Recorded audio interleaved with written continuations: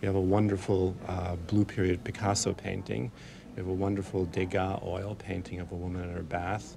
A very good group of Picassos and also Impressionist paintings all together.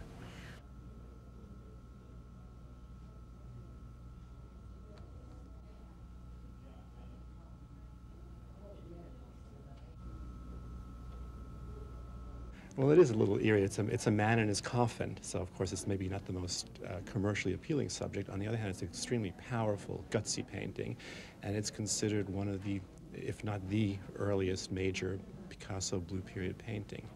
And it also shows a friend of his who committed suicide and had a tremendous impact on Picasso. And Picasso, in fact, himself said he was thinking of this friend when he started painting in blue. So it is really the birth of the blue period.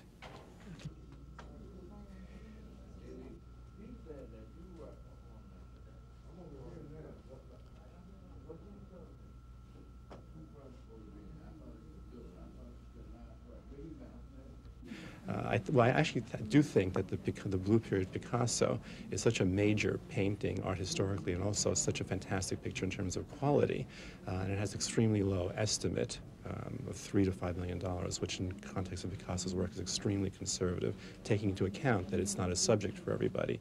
But if it did sell at that range, I would say that that would be a tremendous bargain for somebody.